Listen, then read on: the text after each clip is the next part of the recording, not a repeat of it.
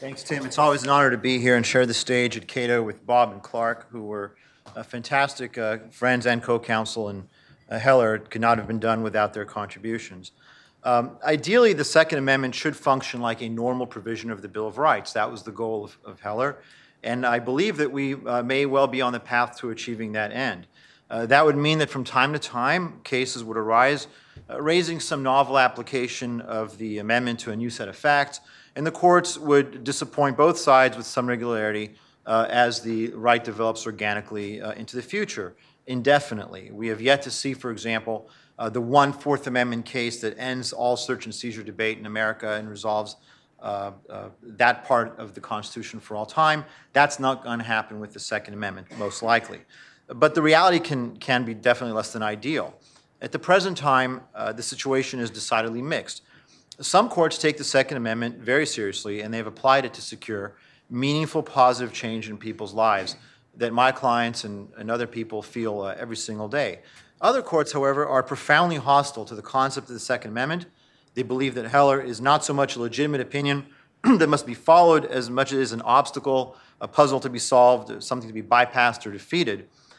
We do know from the outcome of the McDonald case that 3 of the present justices on the Supreme Court, if given the chance, would vote to overrule Heller and shut down, I suppose, this type of debate and this event into the future. We don't yet know how Justice Kagan feels about Heller and McDonald, but it is fair to wonder whether 1 or 2 different votes, if the makeup of the court were to change in the near future, would alter the landscape very dramatically. Now, I didn't always feel this way when Heller was decided. I went on record and believed that even if the court were to become more hostile to the Second Amendment, they wouldn't flat out overrule Heller. They would find creative ways to limit it or give it a narrow reading and otherwise make the right ever less meaningful. But I think I've changed my mind on that. I think it's fairly obvious, not just from the McDonald dissents, but also looking at the attitude of some of the lower courts, that elections here matter. They matter greatly. And a small makeup in the Supreme Court could definitely influence this and put the Second Amendment out of business. So elections matter, and people should probably be concerned more as to where judges are coming from and how they feel about this and other constitutional rights. Now, I don't wish to overstate the case for despair, as our opponents sometimes do. It's always interesting to see that anti-gun groups will say, oh, there have been 600 or 800 or 900 cases making Second Amendment arguments in the wake of Heller, and they've all lost, and therefore this is really quite a worthless right. Well, let's remember that many of these cases are essentially frivolous cases.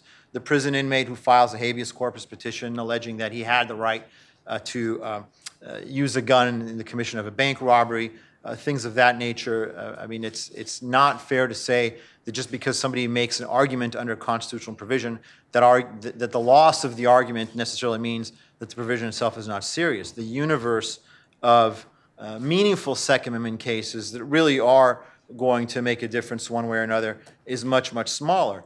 Before we get to those, of course, it's always important to note that even in some of these bad, crazy cases, we do get some interesting language. Then there have been many cases where courts have looked at a challenge, often a criminal challenge, and they would force the government to put up its proof.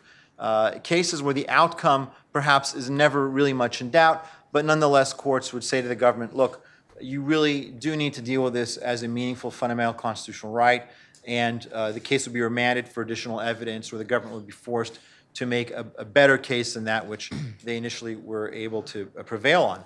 Additionally, some criminal cases, some of the less interesting or worthwhile cases, will generate language that says, yes, in your situation, Mr. Bank Robber, Mr. Terrorist, Mr. Drug Dealer, your Second Amendment claim is not that powerful. However, an as-applied challenge with more sympathetic facts might yield a different outcome if only one were to be presented on behalf of somebody more deserving who had this type of theory.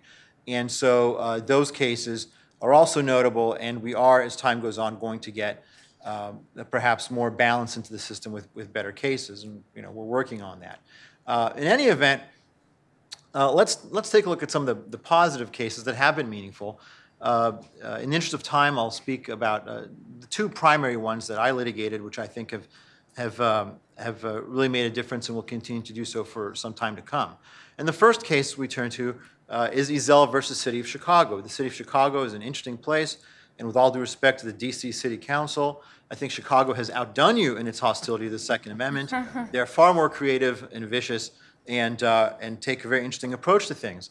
In the wake of the McDonald decision striking down Chicago's ban on handguns, Chicago crafted a very Byzantine gun regulation ordinance, one aspect of which required individuals to obtain training on a regular basis to maintain firearms ownership, but then the training was made illegal because it's dangerous to shoot guns. Now, when we approached this case, it was not our objective to say that training could never be required. I think everyone agrees that if someone is going to own a firearm, they should probably know how to use it.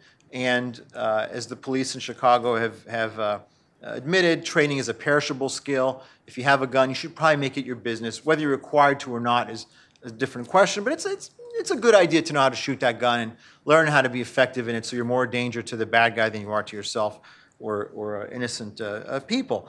But nonetheless, people do, of course, have the right to buy guns, and even if they were not required to train with a gun, they do have the right to use the gun, to actually go somewhere and practice shooting it, to engage in the shooting sports and otherwise develop and maintain their skills. And so, however else one might regulate gun ranges, and of course gun ranges can be regulated just like any other business use of land might be, nonetheless, you can't ban them entirely. And so we filed and prevailed eventually in the Seventh Circuit in a case called Ezell versus City of Chicago, where Chicago's total ban on gun ranges was struck down. The city responded by enacting a whole host of very interesting regulations, which we're still litigating over, and we'll see how that case proceeds.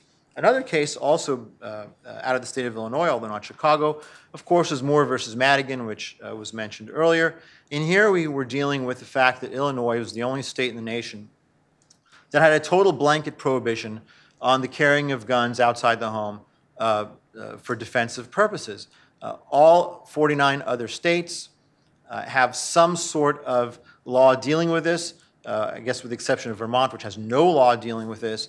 And the laws range in their severity, but in any event, Illinois was unique in having a complete ban. And our argument there was very simple. Look, the Supreme Court held in Heller that you have the right to keep and bear arms. Bear at the time of the founding meant to carry. There was a great deal of material in Heller and McDonald saying that you have the right to actually carry the gun outside the home, and so you can't have a complete and total prohibition. The Seventh Circuit agreed with us, struck down the law, and we're going to see how that case proceeds. It's not yet clear to me whether or not Illinois will petition for cert. I suspect that it might. The governor is trying to still resist the legislature's reaction to Moore. Last week, the legislature enacted by overwhelming majorities in both legislative houses in Illinois, 75% majorities, they enacted a shall issue licensing scheme. The governor suddenly says that, well, he needs a lot more time to think about this because I guess he may have tuned it out the last year that this has been going on. So we'll see what happens. Now, the Seventh Circuit, unfortunately, is not like the rest of America. In other courts, we have hostility to the Second Amendment that is off the charts. This is perhaps a telling passage. This is from Richards versus County of Yolo, a case that I handled in California, where the judge had this to say about the Second Amendment. I'm quoting here. Compared to many of this country's constitutional protections, the scope of rights under the Second Amendment is ambiguous and no doubt subject to change and evolution over time. Well, respectfully, that's erroneous. Heller and McDonald make clear that the Second Amendment is not a second-tier poor relation of the Bill of Rights. It actually does have some substantive meaning the courts are required to discover and then implement one way or the other. But I think the problem here is that many judges simply do not see guns as having any positive social utility. And perhaps that is the problem of the Second Amendment overall.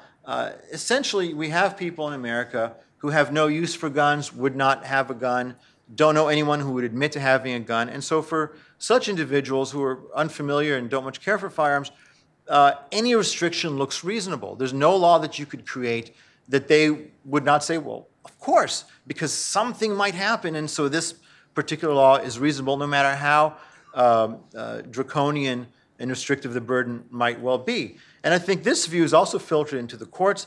Judge Harvey Wilkinson on the Fourth Circuit, I think, crystallized it in an oft-quoted passage from U.S. versus Mashandara, and let me quote Judge Wilkinson.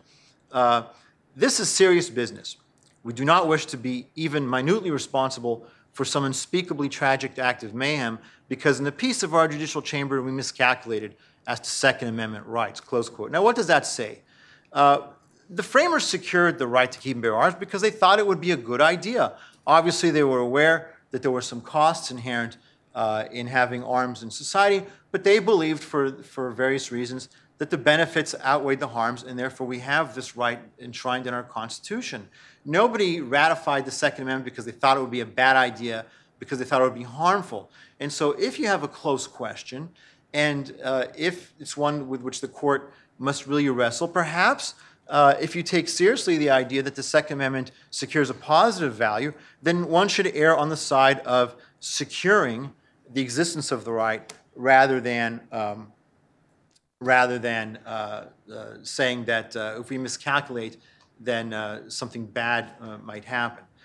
So we do need to see the Supreme Court probably address that attitude and confirm that, yes, in fact, there's a positive social utility to firearms and to the Second Amendment.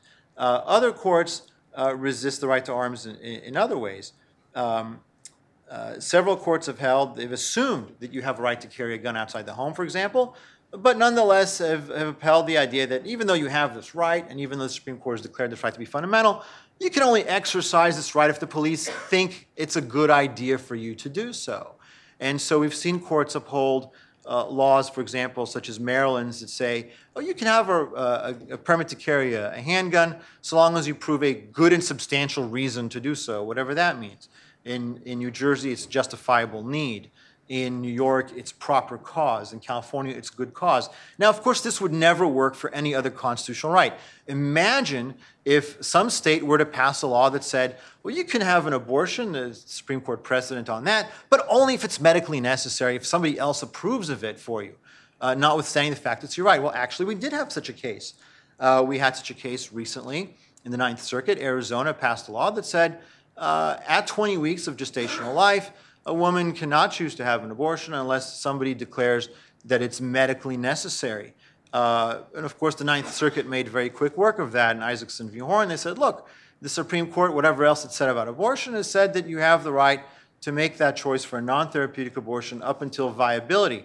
Viability might be something of a floating target, but still 20 weeks is pre-viability. And if you have the right to have the procedure at that point in time, then certainly it cannot be denied to you unless you prove that it's medically necessary. At that point, it's the physician exercising the choice rather than the patient.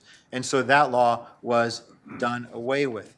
Again, applying that same rationale to firearms, we would see perhaps other outcomes. Of course, it's not just these prior restraint type situations that are at issue. In Moore v. Madigan, the Illinois carrying case, we had a very interesting dissent from a denial of rehearing en banc. Here's what the dissenters said about how much you could restrict the right to carry a gun. They said, okay, well, all the majority decided here is that you have the right to carry a gun. Illinois can't ban the right to carry a gun, but we also understand, of course, and Heller confirmed, that we can prohibit guns from being carried in so-called sensitive places, and the Supreme Court hasn't given us a lot of guidance as to how we discover where those sensitive places might be. But here's how the four dissenters on the Seventh Circuit saw sensitive places.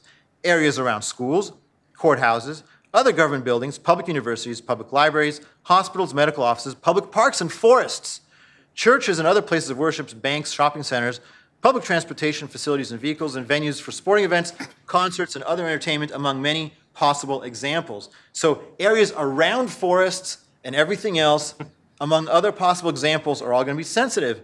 But of course, in this case, at least the dissenters were not outdone by the city's lawyers here in Washington, D.C. They've been arguing in Palmer v. D.C. that all of Washington, D.C. is a sensitive place because very important people live here, and we wouldn't want anything bad to happen to them.